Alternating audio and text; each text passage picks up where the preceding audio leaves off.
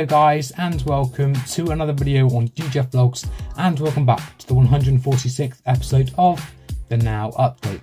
Today I've got quite a lot to talk about, so let's jump in with all the latest Now That Cycle music news and updates. So first of all, I'll go through the upcoming albums that are due to be released. So of course we have Now That Cycle Legendary, and that is due to be released on the 26th of May. Then we have Now Millennium 2000-2001, and that is due to be released on the 2nd of June. And then we have Now Yearbook 1978 Extra, and that is due to be released on the 9th of June. With all of these albums you can pre-order. Of course there'll be links in the description down below if you'd like to go and pre-order. You can of course pre-order from Amazon, HMV's website, and of course Now Music's online store. And when these albums are out, you will get them in supermarkets and HMV stores. And of course with supermarkets you'll have to check if your local supermarket has a CD section, as not all of them do. And of course that Now Millennium 2000-2001 album, that of course is due to be released on vinyl, and not a lot of supermarkets have a vinyl section, so again you'd have to check if a local supermarket has a vinyl section, and of course if they do, then they of course should be selling that album. So now let's have a look at all that cycle music albums in the official top 50 compilation album chart. This is where I look at all that cycle music albums that feature in the official top 50 compilation album chart,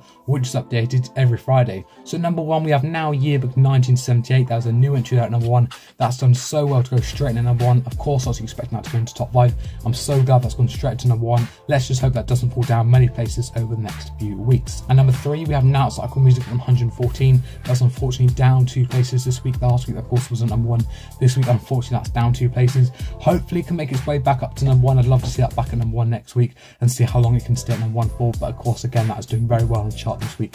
Let's just hope it can move back up to number one next week. At 4, we have Now That Cycle Eurovision 2023. Another new entry there at number 4. That's on so well again to go to number 4. Again, another album that's hoping top 5 like most of the new entries do.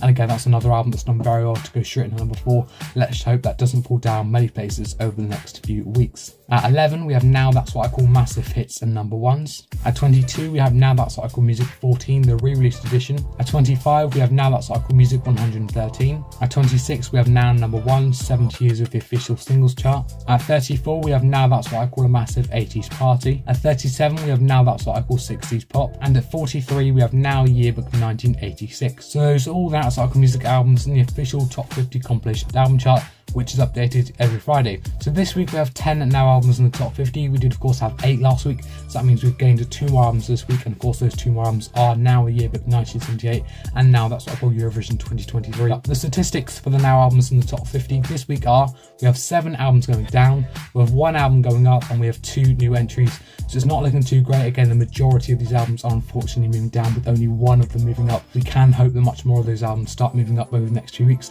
Last week didn't seem to be too bad. I think we had a few albums last week that were moving up. This week, as I said, unfortunately a lot of albums moving down. I think those 2 new entries next week will move down probably a few places. And of course we have no albums that have been released last week, so we won't have any new entries next week. So I expect next week's chart will probably be even worse than this, unless we have any more of those albums that have dropped out of the top 50 move back up. We have of course got a few more albums in the chart this week. As I said, we've got 10 this week. Going back a few weeks, and then going back maybe a month or so ago, I think we only had about 5 or 6, so it's definitely looking much better now. We've definitely got those more albums, but as I said, unfortunately a lot of these albums are moving down, which of course we can hope more of which start moving up over the next few weeks. So that is it for today's video. I hope you have enjoyed. If you have, please make sure you give it a massive thumbs up. It'd be much appreciated if you do.